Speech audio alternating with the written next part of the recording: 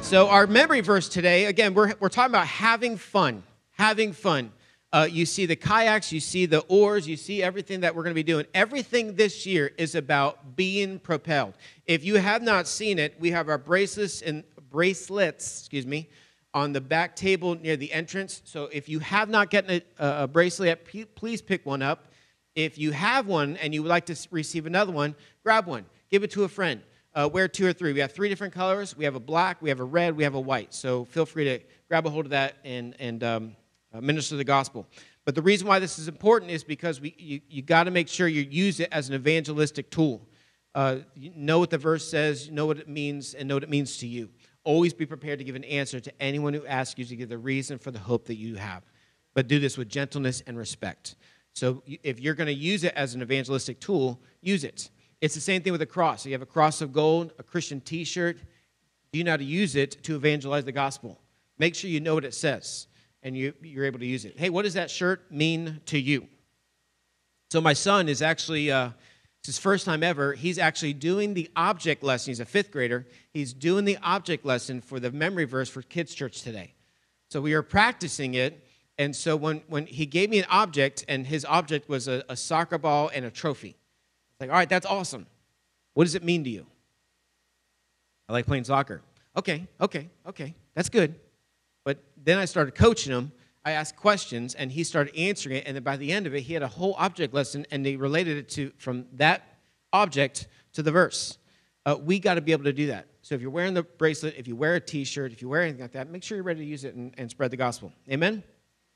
All right, so our memory verse this month, not our memory verse on the bracelet, but our memory verse this month is Proverbs 17:22. Proverbs 17:22, it says this: a merry heart is what? Does good. It's like medicine. But a broken spirit dries the bones. It weakens it. It makes you tired. A merry heart. Have fun this year. Have fun. Be excited. Lift someone up. Help someone out. And there's an energy there that builds things up.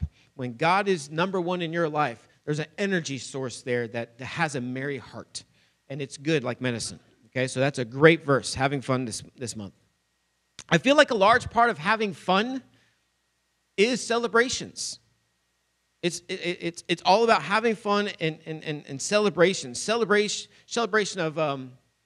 of birthdays, anniversaries, achievements. I officiated a funeral yesterday for a retired employee that was at the sheriff's office. His wife just passed away.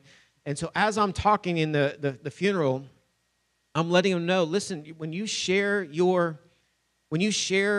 stories, when you laugh, when you cry, it's all about healing. That's all part of the process. The more you keep it down and don't talk about it, healing takes longer. It's all about these experiences, these achievements. People celebrate some weird, strange things. So I don't know if you remember when you were a young person, middle school, high school. Today is our 3-month anniversary of when you first sent a heart text to me. What? You're celebrating that? And then the guy gets in trouble because he doesn't even know that. Or how about some of the men in here? I mean, women care about this stuff too, but it feels like men care about this more. When you roll over in your car to 100,000 miles, 200,000 miles. Do you remember that day? I remember my matrix, I hit 200,000 miles. I am on my way to work, and I see I have like 1/10 a mile. You know, it's 0.9, and it's like 1999999. I'm like,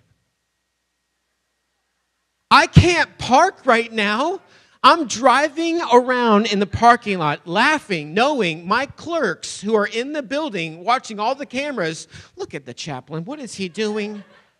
I'm driving around, and when it was so close, I take my phone out, and I start recording a video of it switching. Nobody cared. My brother gave me a thumbs up. Nobody else in my family cared. I cared. It's a milestone, 200,000 miles. That's, I got rid of it a week later, but still. So today's title, as you see on the screen, is Celebrate Accomplishments. Celebrate accomplishments. All types of accomplishments out there. When I first started putting this stuff together, I immediately thought about when my 3 kids were babies. I remember, I don't know if you did this when your kids were young. There are websites. There's so many different websites. There are websites you can go to, parent websites, and it'll tell you if your kid is on track. Does that make sense? So at 2 months, they should be doing this. At 4 months, at 6 months, at 18 months, 1 year, 2 year, 3 year, all the way to 5 years old, it'll tell you how they're supposed to be speaking, how they're supposed to be maneuvering, their mechanics, everything like that. It's all right there. It tells you how to do things. Not how to do things, but as far as what to expect. What milestones should your child be at this moment? And it's a big deal, especially for a first-time parent. It's a big deal. I remember when we got the kids weighed, and you get I don't know why this is a big deal. They measured the head. I don't. My child's head is in the 80th percentile. What do you do about that? I don't know. So this website I found, it was given social and emotional, language, communication, cognitive, which means the learning, the thinking, the problem solving, movement, physical development. So I just want to give you a few of these just to kind of give you an idea of what's happening. So in 2 months, the social and emotional behavior, the child begins to smile. You remember when a little baby first starts starting to smile? Oh, it's just you want to talk about brighten up your day. When you walk in and they see you, and the huge smile comes on their face like, I know you. You feed me. Right? The language communication, there's a lot of coos, makes gurgling sounds, turns head towards sounds. I know that was a big one for me. I was so nervous when my Lexi, when she was first born, they were doing the hearing test.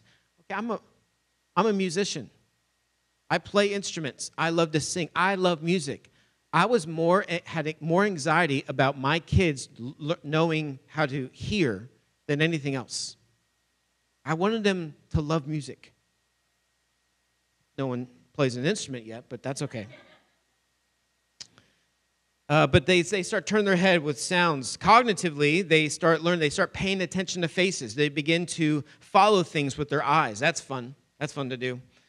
Movement, physical development, they can hold their head up about 2 months or so pretty consistently and begins to push up when lying on their stomach. Tummy time, right? And you get about 30 seconds of that before they start flipping out. At 12 months, their social and emotional they're shy and nervous with strangers. They repeat sounds or actions. Now that just begins at 12 months. That doesn't stop until they're more irritating than ever. They start playing games. Peekaboo, patty cake. We used to love that one. Language communication. They start shaking their head no or waving bye. Remember that one? Gosh, it's so cute when kids do that. Cognitively, they explore things in different ways. They shake stuff, bang stuff, stick everything in their mouth. They start copying gestures. That's when it starts. It doesn't end until later on. Movement, physical, they start pulling themselves up to stand, maybe walking next to the couch, All that's taking place. At 5 years, their social and emotional skills, they want to please and be like friends. They start noticing things that I want to please my friends. That's at 5 years old. Now, I highlighted this part because this is a rarity in this day and age. At 5 years old, a child starts learning genders. Our government doesn't know that. But a 5-year-old knows the difference between a boy and a girl. I'm going to hang out there for a second. You wonder why the Bible says you're supposed to come to God with childlike faith. They see a girl and it's like, hey, that's a girl. They see a boy, hey, that's a boy. So later on, well, we'll see. I actually just saw an article. My wife just showed me a video where I forget what state. I don't think it's as relevant. I think I remember the state, but I want to. It doesn't matter.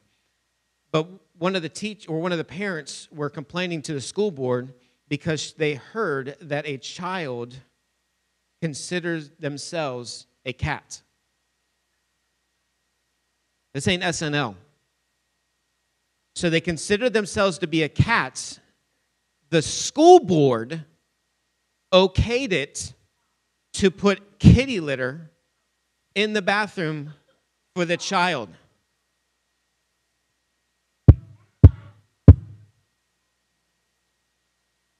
A 5-year-old knows the difference between a boy and a girl.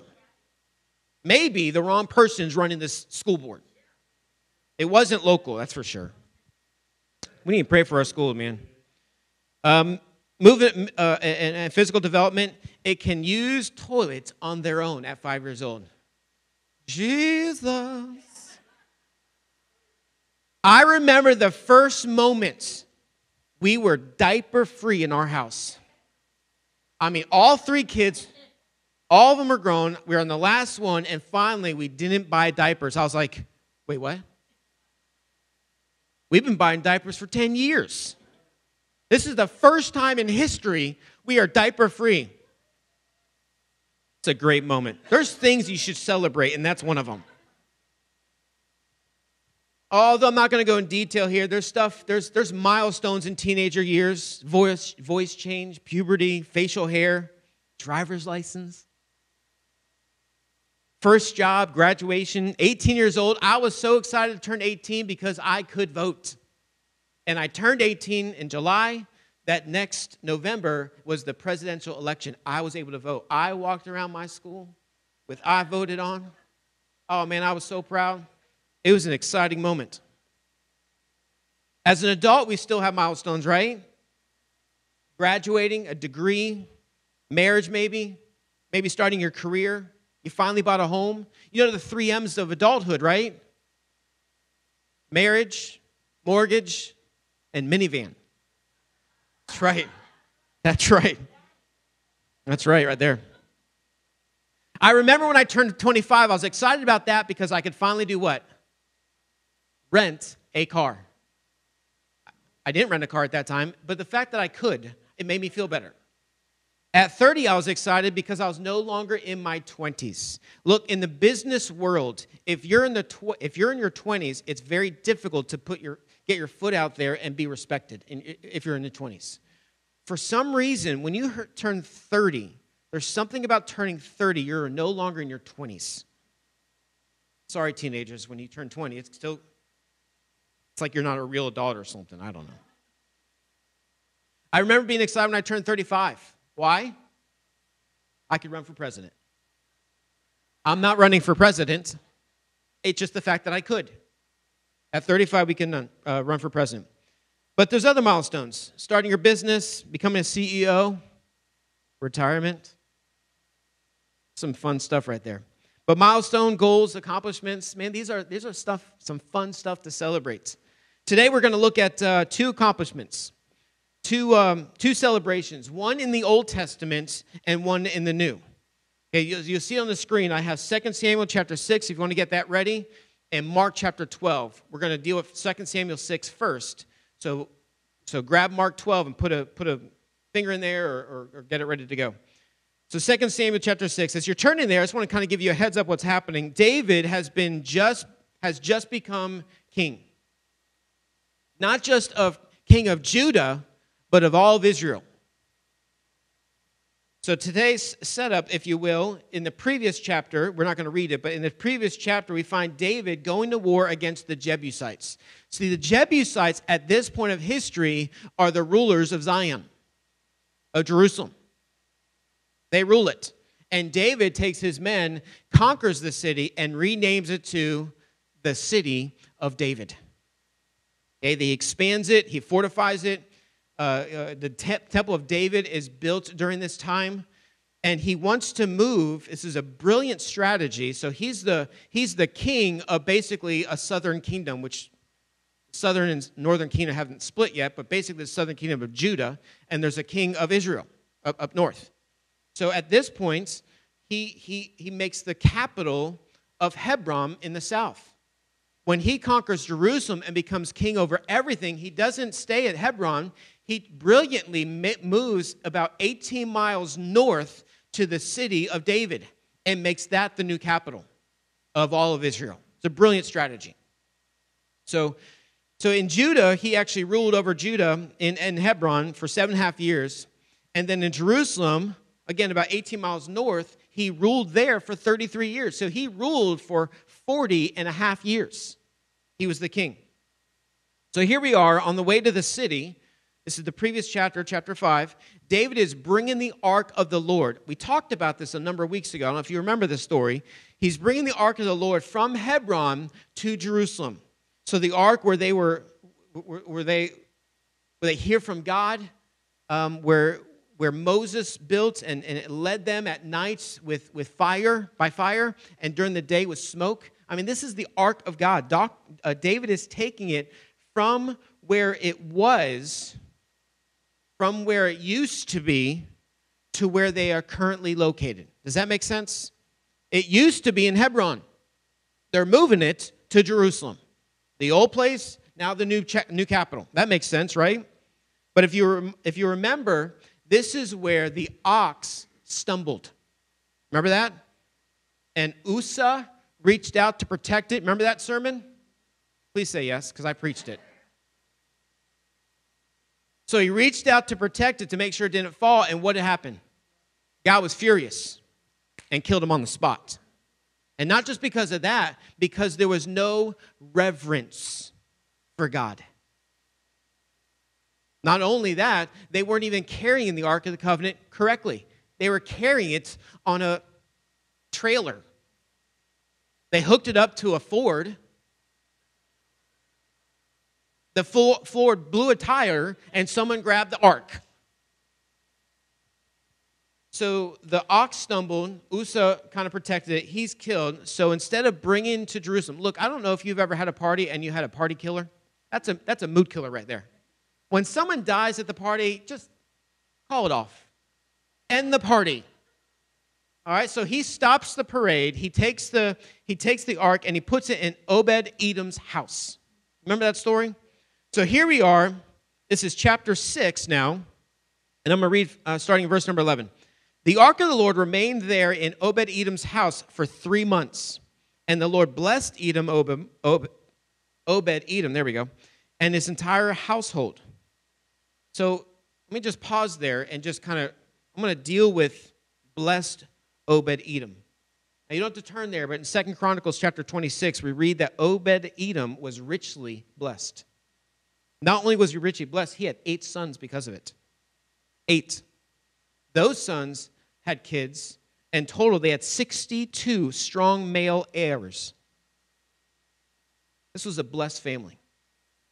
It may have seemed like he had a small part in this big story, but because of his honoring and reverence towards God, what a great example to live our lives, to honor and respect and show reverence to our God. The same one. All right, verse number 12. Then King David was told, the Lord has blessed Obed-Edom's household and everything he has because of the ark of God. I wonder if David was walking around Jerusalem one day and he thought to himself, wait a minute, where's the ark of the Lord? Oh my gosh, I left it with Obed-Edom. There's probably a crater there of where their house used to be, right? Like the last thing he heard about the Ark of the Covenant was God was mad and he killed the person that was dealing with it. I wonder if he thought, oh my gosh, Obed-Edom, there's a meteor hit it. He's gone. And then he finds out, oh no, God's blessed him so much so. Well, you know, I had a great idea. Let's bring it back here. And so he goes and he brings it back, but he does it properly this time. So where are we at? We have 12 or 13? All right, verse 13. After the men who were carrying the ark of the Lord, now, look, do you hear that? Do you see that? after the men who were carrying the ark of the Lord. That's the way you're supposed to carry it. On the shoulders with 2 poles going through. You carry it. So after the men who were carrying the ark of the Lord had gone 6 steps, David did what? He sacrificed a bull and fattened calf. And David, verse number 14, and David danced before the Lord with all his might, wearing a priestly garment. So David and all the people of Israel brought up the ark of the Lord with shouts of joy and blowing the ram's horns. Look, this is a celebration, a big-time celebration. What were they celebrating? They were celebrating the return of God. They were celebrating, quite essence, is the word of God. They heard from God, from the mercy seat, right in the center of the 2 cherubims. That's where they heard from God. God is now back in the central part of where they live, the heartbeat of the country. So I just need you to picture this. You are on a long trip, vacation, business, whatever the case may be. You're exhausted. You're tired of hotel rooms. You're tired of their beds, their chairs, their continental breakfast. You're sick of all this stuff. You're exhausted. You're tired. And all you're thinking is, I just want to be home. I want my pillow. I want my bed. I want my bathroom and my kitchen and my living room. I miss that. I finally pull in the house. Although I'm exhausted, I'm celebrating on the inside. Been traveling all night. I start creating this trail. You ever done this? This trail. It's as if Hansel and Gretel were at your house, right? And you're leaving breadcrumbs of where you've been. So at the front door, you see your suitcase. You don't care about your suitcase, right? From there, you throw out your shirt. As you're walking, you throw it on the couch. At that moment, you go a little bit farther. You take your pants, right? And you put your pants on the...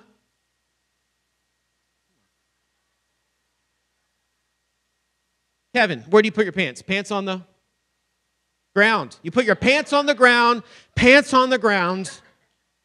looking like a fool with your pants on the ground. Look, it's not funny if I have to explain stuff, okay? Stay with me. Thank you for being here. Thank you for being here. Pastor Kevin and I, okay. So last couple of steps before hitting the bed, what we do. So we got our shirt off, our bags over there, our shirts over here, our pants are over here. Finally, we get to the socks, and what do? We don't bend over. We're too lazy for that. We put one foot on top of the sock and rip that thing out, right? You take the next step, you put that there, and you rip that out. Anybody else, right? Okay, I'm not doing this. Are you crazy? Sometimes we just do this, and wherever it lands, it just lands. So you lie on your bed, and your pillow catches your head and escorts it perfectly to a perfect position for a night of rest. Are you with me? It just smells different. It feels different. I'm home. There's no place like home, right? This is David. This is Israel. The ark, their monument, their flag is finally where it belongs. It's home. Is that you seeing that? So not only did they celebrate, they sacrificed. They cheered, they rocked out, if you will. They celebrated. But they would do anything for love. They would do anything for their God. They would do anything to make sure they get it right. They wanted to bring God back home. They would do anything for love. And God is love. What a scene. Speaking of rest and celebrating, I heard about this guy who had a big garden. This garden went around the house. One day, a strange dog, if you had one of these deals, had a strange dog come to his garden. The dog looks at the man and then lies down next to him. When the man stands up and walks to the house, the dog walks behind him into the house. When they're inside, the dog jumps on the sofa, closes his eyes, and sleeps for 1 hour. He wakes up, walks to the door. The man lets the dog out. The next day, the dog comes again. Jumps on the sofa and sleeps for 1 hour. This happens for 3 weeks in a row. The man finally wants to know what's going on with this strange dog coming to his house every day. So he writes on a piece of paper, every afternoon, your dog comes to my house and sleeps for 1 hour on my sofa. Man takes a piece of paper, puts it in the dog's collar. The next day, the dog comes with a different piece of paper in his collar. It says, he lives in a home with 4 loud children. He needs a quiet place to relax. Can I come with him tomorrow?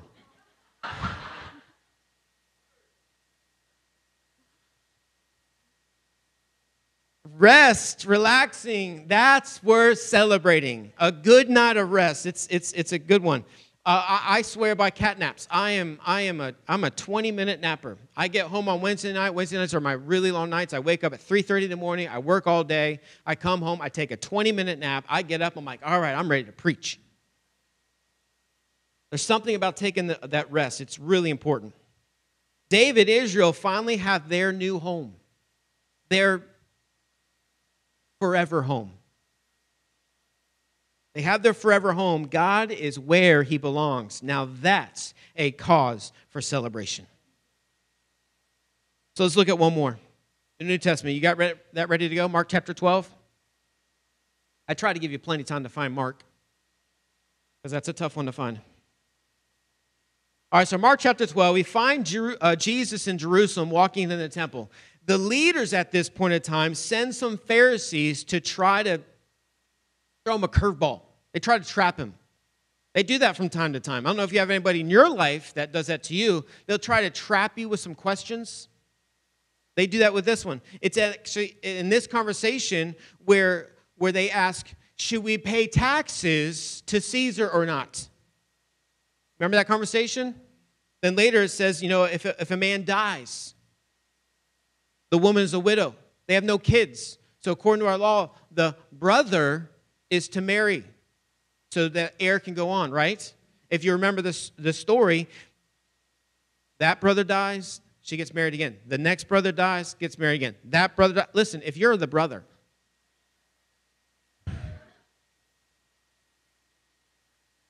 check the life insurance. That's all I'm saying. Check the life insurance. So she marries all 7 brothers. This is the trapping question that they ask. All 7 brothers marry and die before kids. Whose wife is she going to be in heaven? See the trapment? So that's this situation. So after that conversation, Jesus is watching all these Pharisees and Sadducees parading around the temple. I don't know if that irritates you. Shoulders are back, heads up, nose is going. They're probably not even walking right. This is walking. They're probably doing the whole.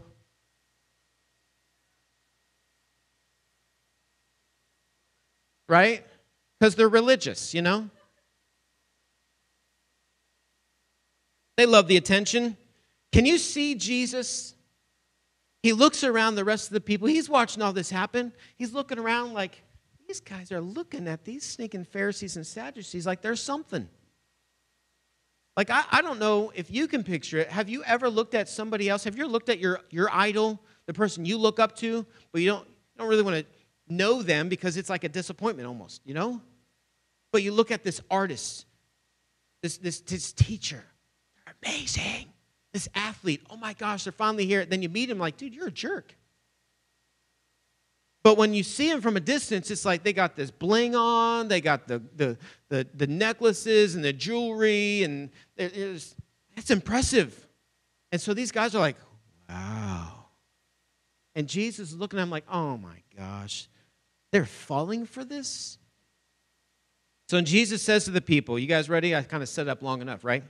So Mark chapter 12, verse number 38 says this. Jesus also taught, beware of these teachers of religious law.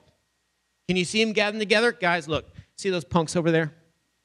I know they look professional. I know they look religious. I'm telling you, don't follow their example. Can you see him doing that?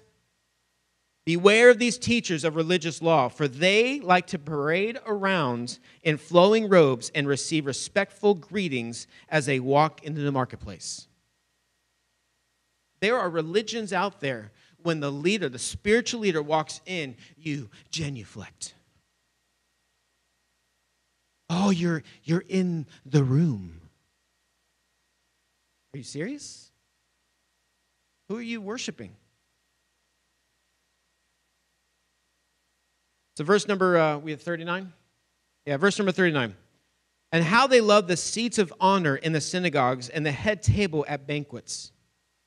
Look, that's important. There's one time I was doing the radios with the Lee County Sheriff's Office, and I was invited to go to the major's office. We're in the process of doing the radio stuff, and I knew there was quite a few people going to be there. I'm looking at the table, and there's like 4 chairs. Guess where I sat? Way over here in this chair that was in the corner. It's like, I'm not sitting there. Are you serious? Because I knew major, colonel, my supervisor, the director, all of them were going to be in the meeting. Why am I going to be at your table? I'll be over here. If you need me, throw me a bone. I'm not going to sit up there. Are you serious? I wasn't nervous to talk to these people, let alone anything else. There's off with their head kind of situation. So verse number 40. Yet they shamelessly cheat widows out of their property and then pretend to be pious. They pretend to be religious by making long prayers in public. Because of this, they will be more severely punished. Look, if you want a leadership position, y'all need to grab a hold of some of these verses. Jesus sat down near the collection box in the temple and watched as the crowds dropped in their money. Many rich people put in large amounts. Look, it's impressive when you take a wad of cash and throw it in the offering in front of people. Whoa. What did you do this week? 42. Then a poor widow came and dropped in what? 2 small coins. When you research these 2 coins, it's the lowest amounts possible in their currency. It was 2 pennies. They dropped 2 small coins. Jesus called his disciples to him and said, I tell you the truth. This poor woman has given more than all the others who are making contributions. For they gave a tiny part of their surplus, but she, poor as she is, has given everything she has to live on. Look, it's not about the finances. It's not about giving X amount of cash. It's not about giving checks. It's not about that. It's about giving your best. That's what God wants. God doesn't need your money. He just wants your best. He wants your best. So can you see the celebration part here? Can you see the celebration accomplishments here? You see, Jesus doesn't celebrate the same things we do. The people that looked the part were in the room. These are the crowd that, I'm sexy and I know it crowd. Right? They speak the lingo. They have the Christian t-shirts. They know when to say amen. They know the proper verse to use at any moment. They know how and when to raise their hands in church. You know why I know that? Is because they were Pharisees and Sadducees. They memorized the Torah. How much have you memorized? These are spiritual leaders. In a debate, they would make you look silly. They'd make me look silly. They know when to say, they know how to raise their hands and when to do that. They know it. They know how and when to kneel, bow. They know when to say amen. You met people like that? They cry when they need to cry because of the people are watching. I always felt bad for my kids. I work at the jail and I deal with inmates all the time. And I have inmates that we talk to that can cry like that. I see it so much, it means nothing to me. I'm like, yes, so sorry. And then they start asking for favors. I know what they're doing. It's called emotional manipulation. I feel bad for my kids because my kids drive sometimes. You done crying? Does that like work and all? Because it ain't working with me. So when you're done, let me know. We can talk. You with me? You with me? Like I feel bad for my kids, but it means nothing to me if you cry. Like, okay, I'll just let you finish. So they know how to do church. I don't know if you met them. Then Jesus pulls his disciples over. Guys, don't be like them. When you worship and lift your hands, you do it for him. Do it for me. Not for anybody else. Not for glory, nothing like that. You do it for me. Don't be like them. Where they made the offering a spectacle, do it with reverence and humility. I've seen people take offerings, and before we actually give the offering, they have it in their hand, and they're waving it. Got it. You got an offering. Breathe. Breathe. Don't let your right hand know what your left hand's doing. It's the people that walk into a building and they expect the red carpet. Where's the paparazzi? I'm in the room. But look at that one over there, he says. Look at that old lady. Just don't look at anything else. Watch this lady walk up. She's slowly walking up.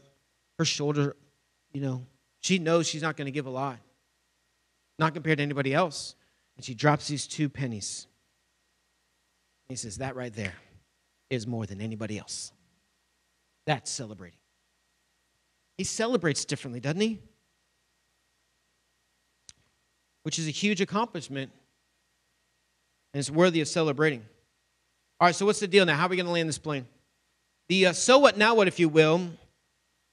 What do we do with all these two stories? David and Israel celebrating the return of the ark of the Lord. We're celebrating this. We finally have this back.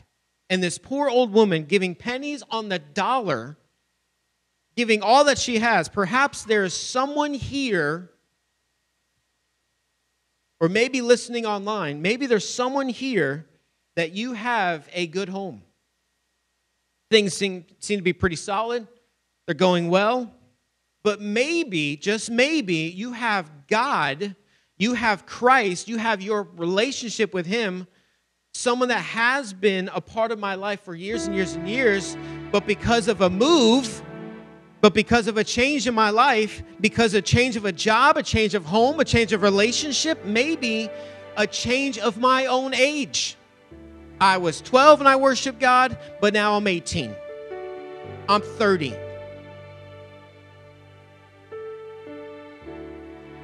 And the God that was always a part of who we are, always led where we were going, is no longer the center of our life. Maybe someone here left God in the old place. Back there, it's time to bring where? God back home. Because God is not a part of a specific building. It has nothing to do with this building, how God moves. It's about what you give here. It's time to bring God home and celebrate like David did.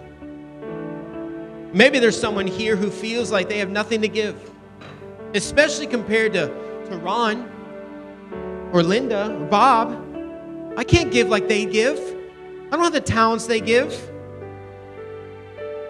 Maybe you don't have the talents. Maybe you feel like that because you don't have the clothes like other people wear. Maybe it's because of your car. Maybe because of your society, or your status in society. Maybe it's because of your career. I can't do anything. I'm just a bus driver. I work at Walmart. I'm retired. But I realize I choose to celebrate nonetheless. No matter what trial I face, no matter where I lay my head, I will give my all. I will give my best. Even though I don't have accolades, even though I don't have the camera on me, nothing of that is happening. I'm going to give my best. Maybe that's you in here. Perhaps there is someone here who knows all the answers. They're basically a theologian who knows what to say and when to say it, who loves being admired and praised and lifted up. Maybe someone in here looks down at others because their talents easily is more beneficial than anyone else's. Let me ask you this. Is God where he belongs in my life?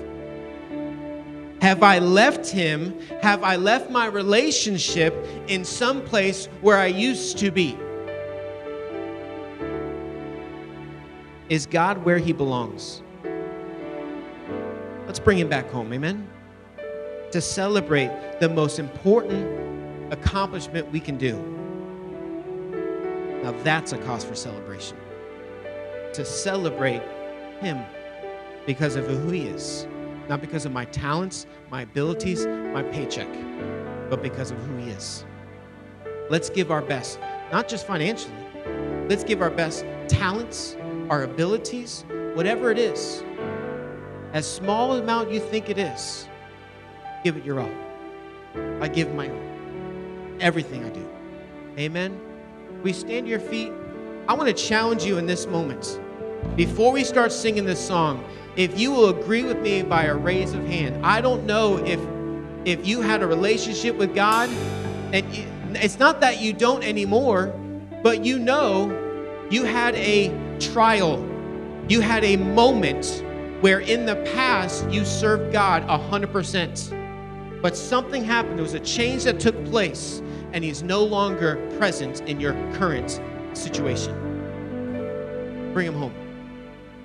Are you ready to bring him home? Let's pray. God, I pray for each person in here. Lord, that we would bring you back home to us. That we served you once upon a time ago.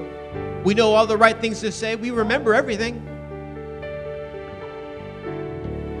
But we haven't brought you to our new location, where we are spiritually, emotionally, physically.